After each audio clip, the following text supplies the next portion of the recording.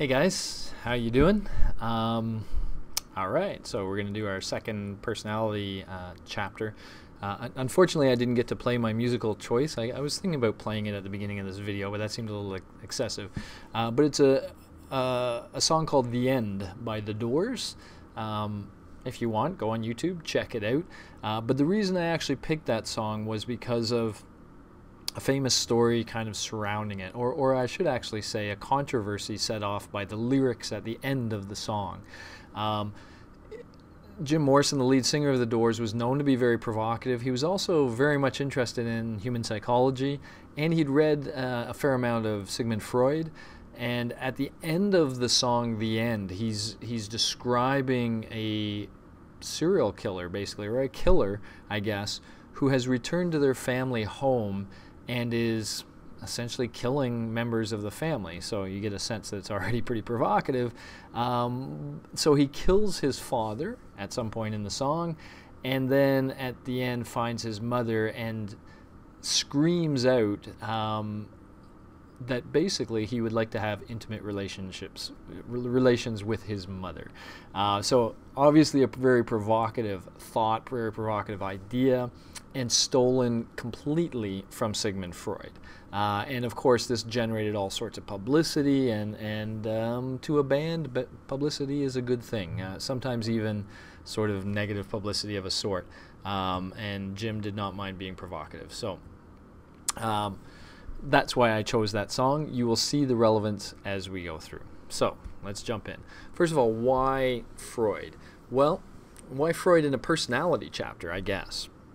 Obviously, Freud's going to be relevant to the clinical chapter when we come to it, and we'll come back to that.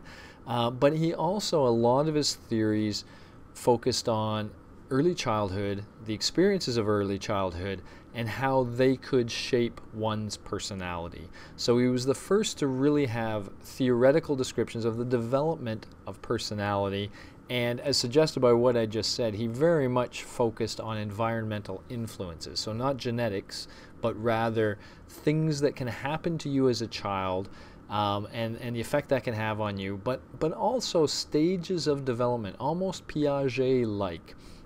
Stages that people go through as their personality develops, and how problems going through these certain stages can ultimately reveal themselves in personality traits that continue throughout life.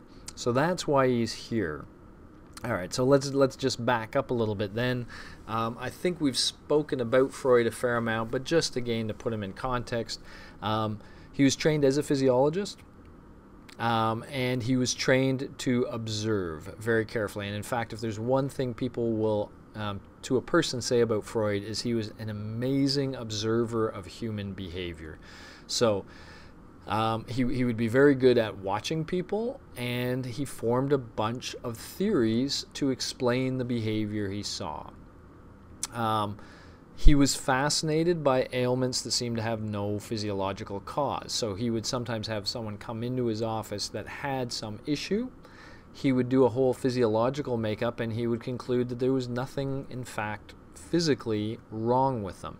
And so, you know, the thing that really made Freud Freud is that he started to consider the fact that maybe there could be psychological conflicts that were kind of like viruses, that resided somewhere deep in a person's subconscious, but that could give rise to symptomology, that is, behaviors. And so psychology is causing what look like physical symptoms. That was, you know, what really marked him as exceptional, and what really started the whole study of what we now call clinical psychology. You know, given this interest, he was fascinated by the work that Charcot was doing on hypnotism. Quick primer on Charcot and Mesmer before him.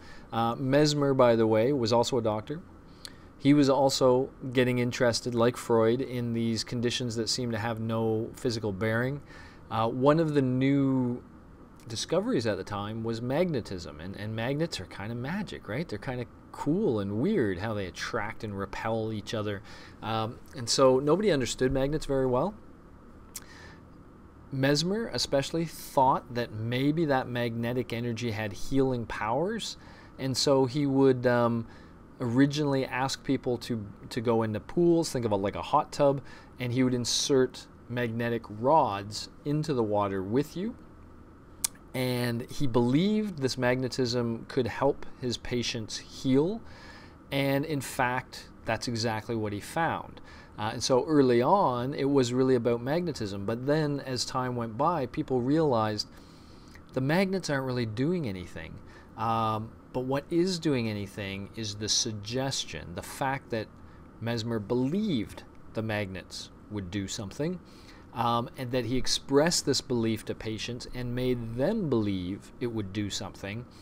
That seemed to have the powerful healing abilities, at least on some disorders. So we kind of think of that as like a placebo effect nowadays, but early on, that was the birth of hypnosis, suggestion. The idea that if you tell people things in a certain way, they're more likely to believe you, and they're more likely to do or engage in things you ask them to do. So from Mesmer, it went to Charcot, who started, using hypnosis, not all the pools and the magnetic fields, but rather more just hypnosis itself, to try to cure people who seem to have these psychological ailments. Freud also picked that up. He worked with Charcot, picked that up. That made him even more convinced that the mind can affect the body. And that really helped march him on the way. Ultimately, he rejected hypnosis as a treatment, but he certainly found it a very impressive example of the power of the mind. As suggested here, he did eventually come to believe that everything we do is motivated by what he called instinctual desires that provide psychic energy. So sort of that motivational force moves us to do something. And he, of course, very famously believed that many of these drives, many of the things that move us to do things we are not even aware of. They reside deeply in our unconscious, and they push us to engage in certain behaviors. So, fascinating character. Let's carry on. So when he was talking about these psychic energies, he ultimately came to the conclusion that there were sort of three entities in the mind, and that these three entities interacted in a very dynamic way. So it literally became known as psychodynamics, psychodynamic theory. These three entities were the id, the ego, and the superego. So let's contrast the id and the superego, and then we'll come to the ego and make it make sense. So Freud was German. The word id literally means it. And think of, if you want to talk about an animal in a beastly way, you will sometimes refer to it as an it. It's a thing, right? It's not like a human being. It's a thing. He kind of thought of that same way with the id, that it was our primal basis, the most primal self, and that it wanted things. And when it wanted things now, immediate gratification. And so it had desires, and those desires could be, we've talked about these before, but a desire to be warm, a desire to be well fed. But it could be a desire for sex. It could be a desire to hit somebody that's annoying you. All of these kinds of things, think in a very animalistic nature, where an animal, you poke an animal with a stick enough, it's going to attack you. That's the sort of world in which the id was thought to live. So very basic, very primal, had basic desires and wanted those desires fulfilled right now. Now, the complication of humanity, Freud thought, is that we are not all beasts living in individual caves. If we were, the id might be enough. But we group together, we live in societies, we work with other human beings, we live with other human beings, and as a result of that, we need social rules, social conventions, laws, as it were, but not even necessarily laws. Laws could be the formal set of sociologically agreed upon rules, but we also have a less formal set of rules just based on what we all consider proper conduct, proper behavior. And so Freud thought all of those kind of rules are captured in what he called the superego. And that in fact what the superego had was this desire for us to be the kind of person that really fit well in society, the kind of person that other people admired and respected and looked up to. And so that kind of person cannot be beastly. That kind of person has to follow the rules of society and behave within those rules to gain the respect and adoration. If you go hitting people when you want, or you go luring at people you find sexually interesting, or worse yet, grabbing, trying to satisfy sexual desires just because they came upon you, you are never going to be respected and admired in your social world. So the superego, in a sense, keeps the beast in check. It keeps, well, it's actually what the ego does. The superego represents this other us, this supreme us, the us that we would like other people to think of us as. So we have this primal nature, and then we have this illustrious goal of the person we would like to be. And then we have the ego. And the ego's job, almost like a referee in a sense, is to get between these two psychodynamic forces, these psychodynamic entities, and to try to find ways in which the id can be satisfied without compromising this superego notion of the person we want to be. Notice with the superego we have conscience associated with this. And the idea here is, every now and then we fail. We behave in ways that are more beastly, are more primitive, and are things that we might consider embarrassing if other people knew about it. We wouldn't want people knowing we behaved in that way. Or we hope that nobody finds out we did. Or we feel guilty for something we did. All of those notions are associated with the superego, that if you do something, even if you get away with it, and nobody sees you, you still have this fear that you will be found out. And if you think of that fear, what is that fear? Well, it's ultimately, people think I'm a pretty decent human being, but if they only knew this, they would think less of me. So my ideal image of myself would be tarnished. And so we hope that never happens, and we're worried that will happen. And all those feelings of guilt, all that sense of conscience is part of the superego and trying to preserve that image. Okay? And so the ego is trying to get between these things and kind of, saying to the id, okay, I know you want this and this and this and this, but we can't just give you exactly what you want because we'll compromise Mr. Ideal over here. And so let me see if I can figure out ways you can get what you want, and yet we can preserve our sense of being a good person. All right? So that there's this battle always going on. Not a battle, but a negotiation, let's say, between these forces. And this can come out in our behavior, can come out in our personality. All right. So, to do this a little bit more, I think I've done a lot of this, but let's just go through this quickly. So the id is considered this dark.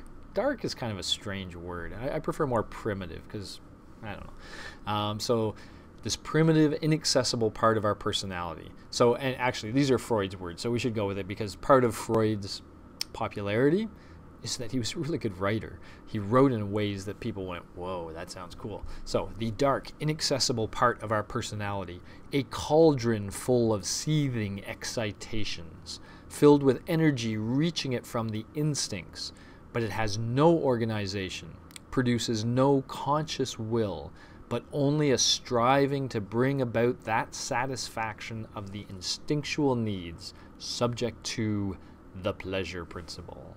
So it's I want. That's sort of what the id is about. So the pleasure principle is the desire to obtain immediate gratification in whatever form it may take. So, yeah.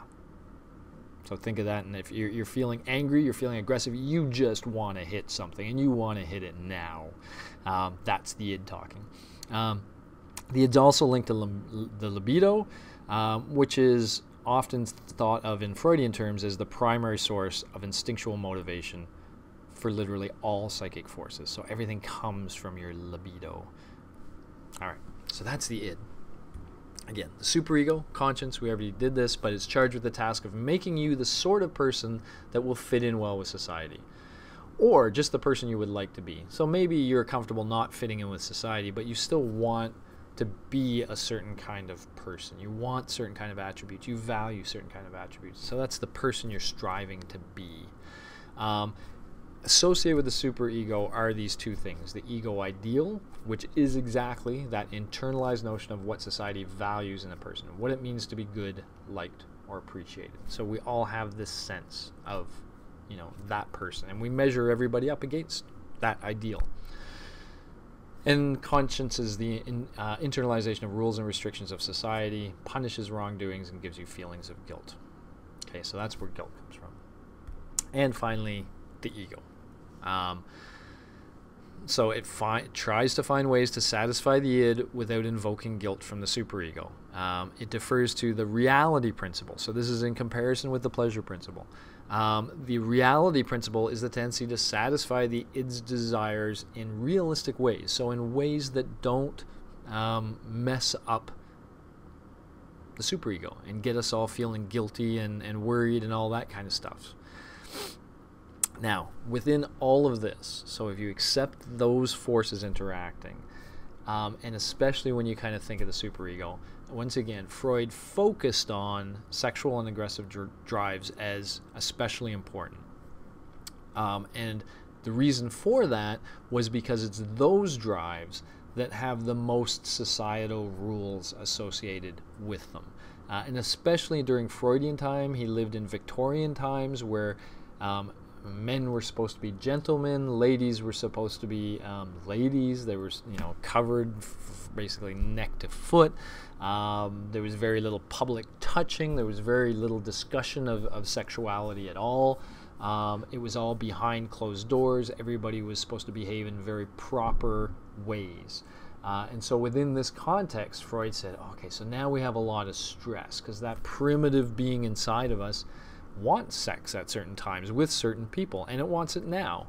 And the aggressive sides of us want to be aggressive towards certain people, and they want to be aggressive now. But we can't, in either case, act directly on those urges, those desires. If we do, we will compromise the superego in extreme ways. We will become known as this creep. Think of that word, creep.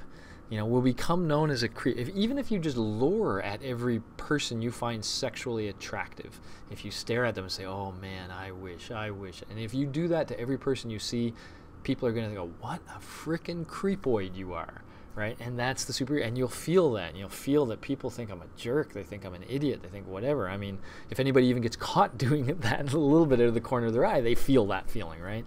And so that's the tension between the society rules and behaviors that involve sexual and aggressive drives. So that's why sex and aggression became such a big part of what Freud talked about. And of course, that also made fascinating reading. So people found this stuff fascinating. All right. Just to kind of follow through on Freud a little bit, of course, he also thought that this sort of internal battle, much of which is unconscious, gives rise to the behaviors, gives rise to your personality, who you are. But to the extent you don't like certain of your behaviors, certain aspects of your personality, maybe you're socially anxious and you hate that. You get around a bunch of people and you're really like, why am I always so socially anxious? Why am I doing stuff? Well, Freud would probably say, well, there are some deep-rooted things going on inside your head. There is stuff that happened to you at various points of time that you're not even aware of, but it is somehow causing you this anxiety. And if we can only get to what that problem is, then we can deal with it. But until we figure out what is actually causing this behavioral symptom, we cannot address it. Wow, I sound like Herbert Kronzucker there. That's my best Freud. But literally that was Freud's notion. Just like a virus gives rise to symptoms, if you want to get rid of the symptoms, you got to kill the virus. Freud thought that maladaptive behavior, problematic behavior reflected some internal psychological virus, some psychic conflict, and you have to get to that conflict, figure it out, and deal with it. And if you deal with it, the symptoms will dissipate. But you don't get hung up on the symptoms, you got to get to the internal conflict. The problem is the internal conflict is typically something you're not aware of. More than that, Freud said, it's often something you don't want to remember or think about. So that he thought there were active forces to keep these things that cause these traumas out of our consciousness, to keep them buried. And so that makes them really hard to find, right? Especially if the person really doesn't want to deal with it or doesn't want to find it. So Freud tried to, a lot of his techniques, a lot of his therapeutic techniques are attempts to get at that internal psychological conflict in indirect ways. Because you can't just ask people direct questions. If you ask them, like let's say, let's be a little more extreme. Let's say Freud thought somebody might have been sexually abused when they were young by a family member, perhaps. He thought that could explain some of the symptomology. If he just says, I think you were sexually abused, maybe by a father or uncle or something like that. What do you think of that? Your answer would be no, absolutely not. No, not even possible. That is, all these defenses would come up. You would never want to believe that. You would never want to think that. And suddenly a wall comes up that gets in the way of the therapist. They'll never be able to get at it that way. So they have to use roundabout ways of getting to that point and making you go, oh my gosh, I was sexually abused. I remember now. So that's what he called catharsis. He's trying to get you to catharsis, where you actually brought that thing to consciousness, but you really have to ease it in. You have to get at it in very subtle ways. You can't go at it directly. So one of his techniques that he's very well known for was called dream analysis. He believed that when we dream, all of these defense mechanisms, all of these things that try to keep things out of consciousness, are less alert. So the guards are sleeping, so to speak, or the guards are busy or something like that. And so that a lot of the things, the underlying conflicts, would play out in our dreams. But they would play out in disguised form. They wouldn't play out directly. So let's say somebody's father sexually abused them. One of the things we might expect, or Freud would probably expect, is that later in life they would have a lot of trust issues in relationships. They would worry that anybody they're with really is going to, at some point in time, disappoint them or do something nasty to them, because that's sort of what the father did, right? Or the uncle did. So he might think that. And you might have this underlying conflict that's playing out and causing you to have trouble in relationships. He would think that when you're dreaming, you'll see clues to that conflict. So you wouldn't dream about being sexually abused by your father. But you might dream dreams where you're continually relying on somebody, or somebody important to you does things that really disappoint you or hurt you in ways. So that the theme, that underlying theme, would be there, but it would be played out in all different kind of context. So in the dreams, his famous book Interpretation of Dreams, you could check out, it's great reading, he distinguished between what he called the manifest content and the latent content. The manifest content is what you actually see in your dream, what you experience in your dream. So that's what manifests, what appears in your dream. And he thought the superego was at work there. That's why you don't just remember the actual event that's causing the conflict. Rather, it gets disguised by the superego into something else. So you don't quite have to confront it, even in a dream. But he thought if you analyzed a bunch of dreams and you looked at the themes of what was going on, that you could potentially get at the common thread underlying a variety of dreams. A variety of manifest content might be linked to the same latent content, the same true story that's underneath all the disguised stories. And if you could get at that, then you could start to uncover this psychic conflict. So Freud used dreams a lot as a as it said here, a royal road to the unconscious, that it could lead you to this stuff. And of course, lots of people like to engage in dream analysis. Now, before I go any further, because it's going to get even weirder from here, before I go any further, I want to be very, very clear that if you paid attention to the way I've been speaking of Freud, I've been saying things like Freud believed, or Freud argued, or a theory that Freud proposed. This is the way a scientist in psychology speaks of Freud. And even using the word theory is a little tricky because, again, the problem with Freud and the reason he caused so much tension within the psychology world is that he was very comfortable just creating these complex stories of unconscious forces and all the stuff you've heard about so far and the stuff you're about to hear about with very little direct evidence. And in fact, most of his stories, if you think of them as theories or you try to think of them as scientific theories, they don't lead to predictions you can test. His stories are so complex that any behavior you see a human do, you can come up with a Freudian type explanation of it, which means it can explain anything, which means you can never show that it's wrong. And any theory that cannot be disproven is not a good scientific theory. So most scientists find Freud dangerous, really, because he's saying a bunch of things that feel compelling, that we all think, yeah, that sounds right, that sounds cool, that sounds interesting, but maybe have no scientific basis. So some people will say Freud is more like a science fiction writer than he is a scientist. So keep that in mind. Everything I'm saying I'm not telling you the truth about human behavior here. I'm telling you Freud's opinions, Freud's theories, Freud's ideas. Okay, so with that in mind, let's move on to the way he would interpret things. So Freud thought there were all these defense mechanisms. So these were sort of tools, I guess you could say, that were things that the ego could use as it tried to satisfy the id in ways that didn't offend the superego. Hope you have all that kind of thing now. So in some cases, these are kind of blunt tools. So repression is just a very blunt tool for saying there's certain things it just keeps out of our mind, certain things about ourselves. So let's say we find, I don't know, I'm trying to think of some crazy fetish, absolute fetish. Let's say that we find cell phones incredibly hot.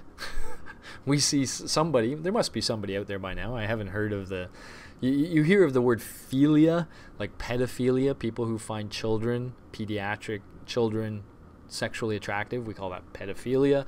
There must be a smartphone-ophilia by now. But let's say this really, you did find this sexually exciting. Every smartphone you see, you find, it turns you on, really. But that's something that might be so weird, you would never admit it to yourself. And so one of the things you might do is repress that from your mind. You might have psychological things, processes that keep you from ever really realizing or knowing that you find phones sexually attractive. You still do, but you will never consciously be aware of the true source of those feelings. So you might just become a super geek that has to see the newest smartphone all the time and whatever, but you're never really thinking of it in sexual terms, although ultimately, that could be where the drive is coming from. So repression's a blunt one. You're going to read about a lot of these, so I'm going to allow you to kind of go through some of these and think about them because they're kind of cool. Let me do one, though, just to give you a more, well, it's got a bunch of these here. So let's, I don't know. I like my favorite.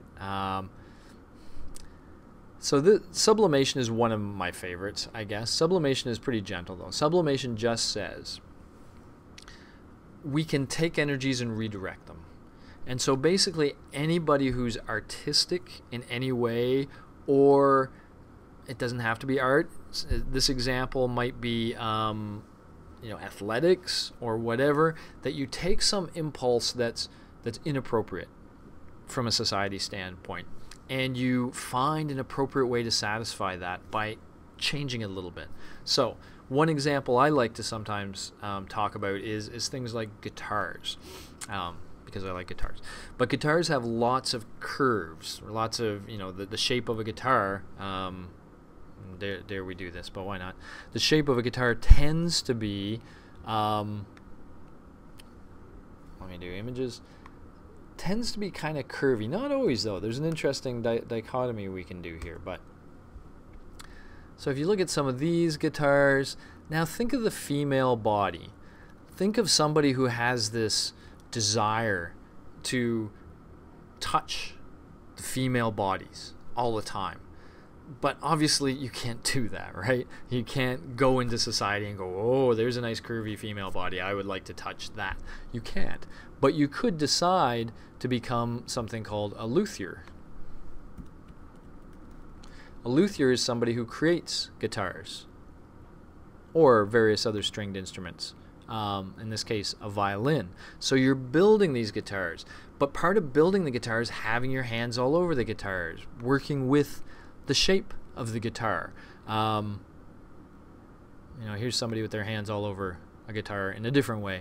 But you're actually constantly surrounded by these shapes. You're thinking about these shapes. You're creating these shapes, working with them in all sorts of ways. This could be a way of sublimating that desire by producing beautiful guitars. Now, one of the other funny thing about guitars that I'll mention is sometimes when people talk about, especially electric guitars, they will classify them as in two ways. You have your, what some people would say, feminine guitars with a lot of curvy shapes. But you also have your more masculine guitars. Your more, what some would call it, phallic guitars, okay? Pointy, edgy, strong, manly. And there's some claim that, people use their guitars to express their personality in different ways. Some people like curvy kind of guitars, which is kind of like playing a woman, but other people might like edgy kind of guitars because they are an extension of your masculinity in guitar form. All right, this is all sort of a Freudian way of speaking.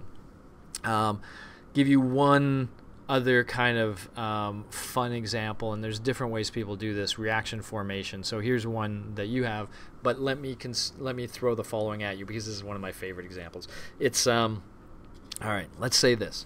You are born into a religious family that has very strong moral attitudes about sexuality, and the last thing you would ever do explicitly within your family is do something like watch pornography. Okay, that would be considered really wrong, really evil.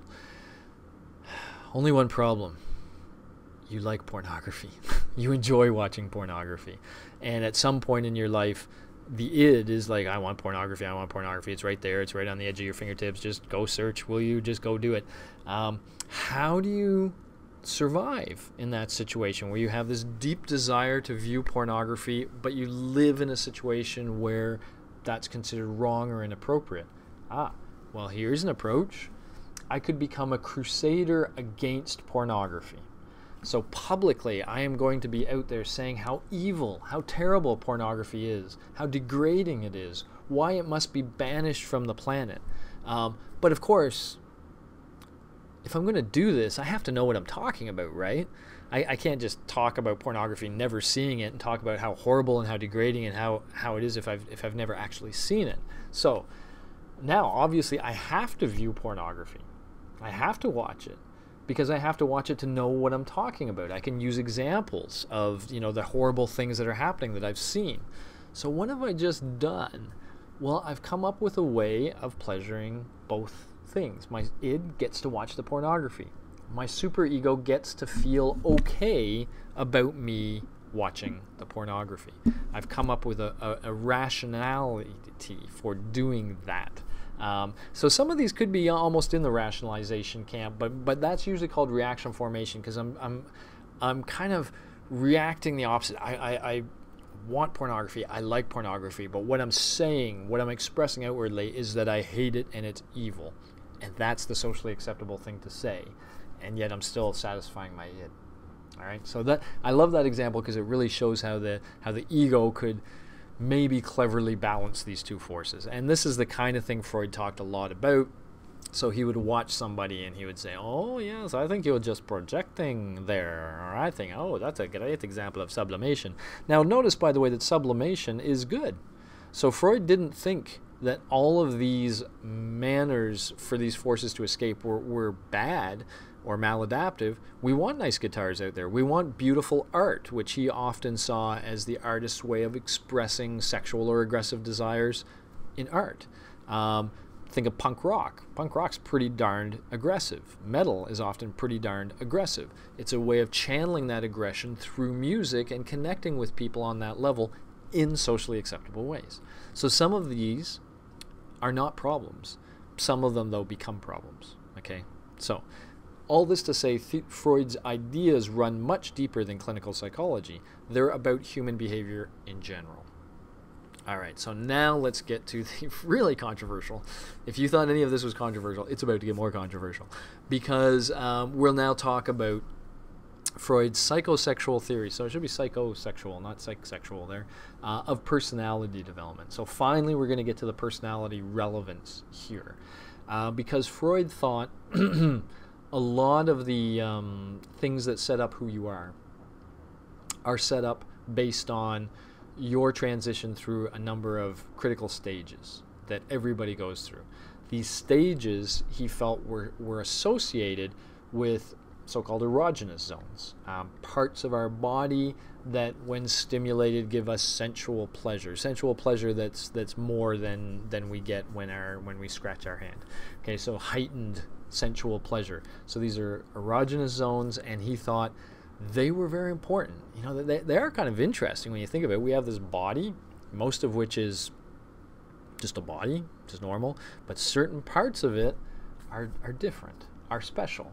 And so Freud kind of latched onto that, and he thought, well, maybe they're really special, and came up with this theory around it. So specifically, he saw these stages. Again, think kind of Piaget-like. So remember, Piaget had these stages of cognitive development, and a child could not move on until they'd mastered certain things at a given stage.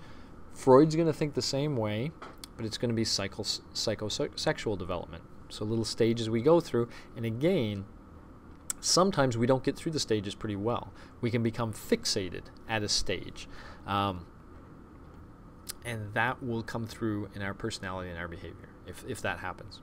Okay, so in this case, the fixation, as suggested here, doesn't prevent us from moving on, but it stays with us.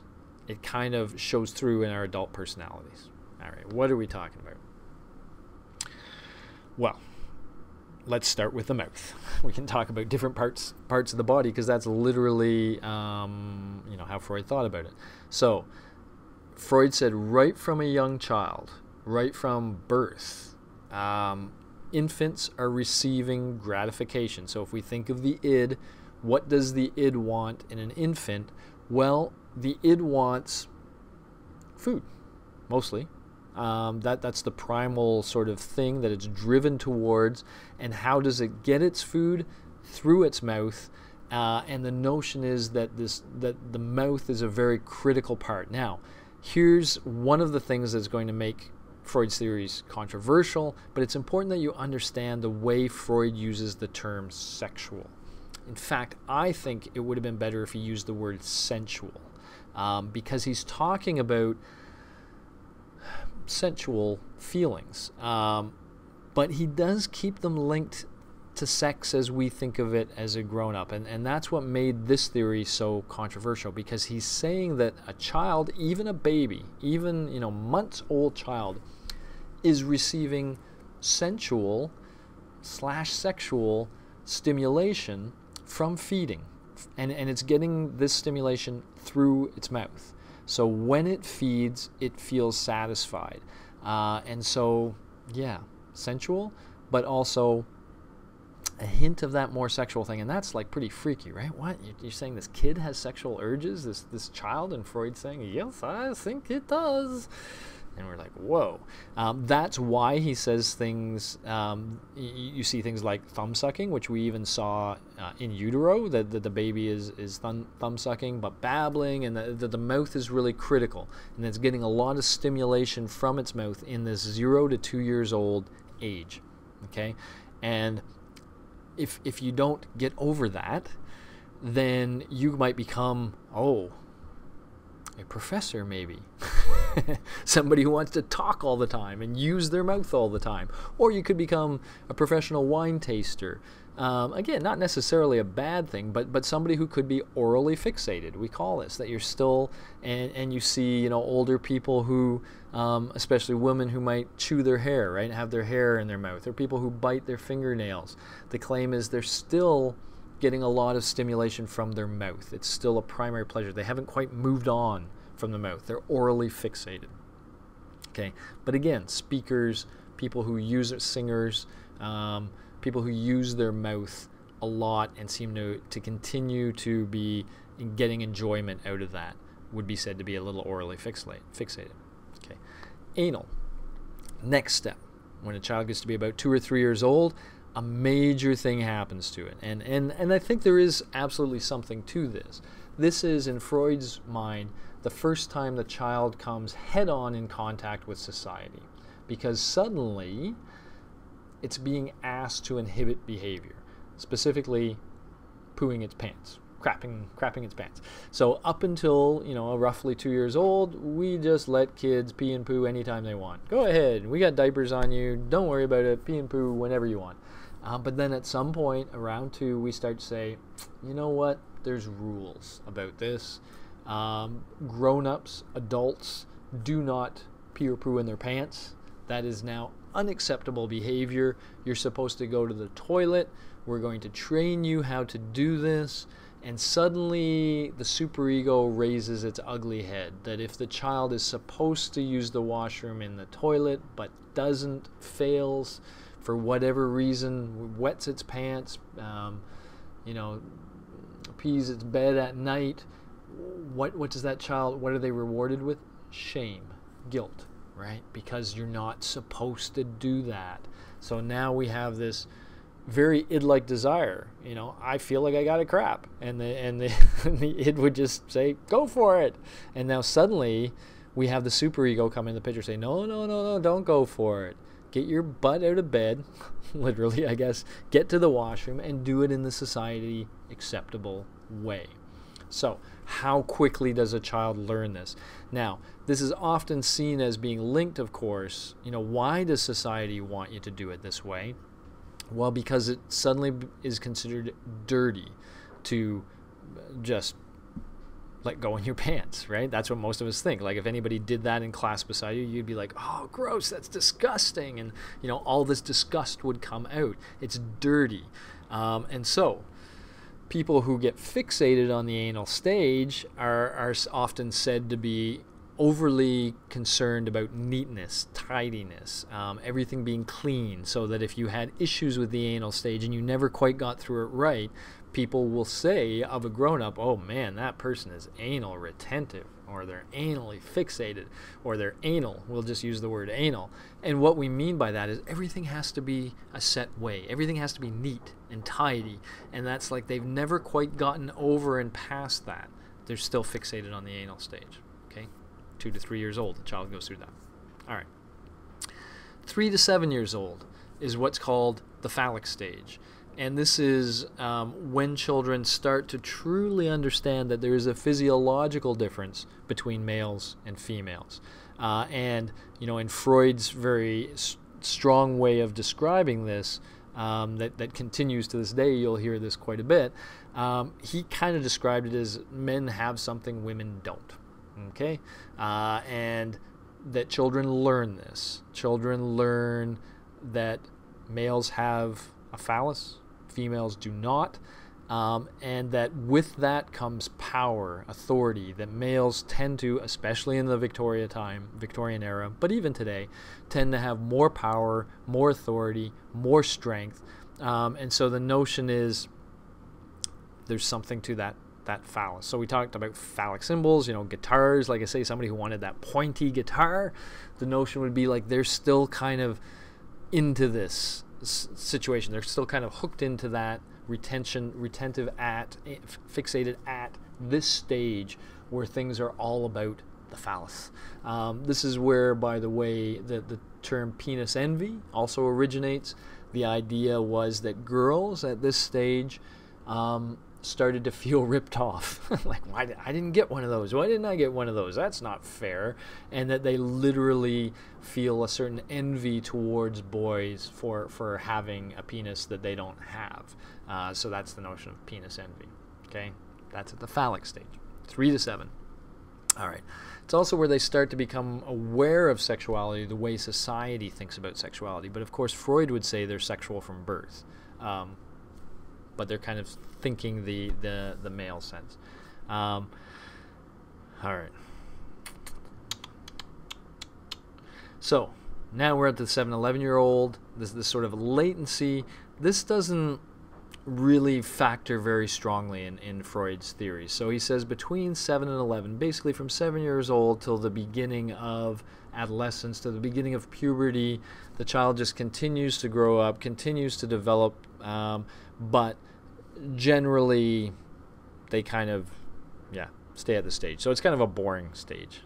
So we'll skip it and go on to the genital stage, 11 to adult, or sort of puberty to adult, wherever you want to, Freud marks it quite early, starting already at 11. And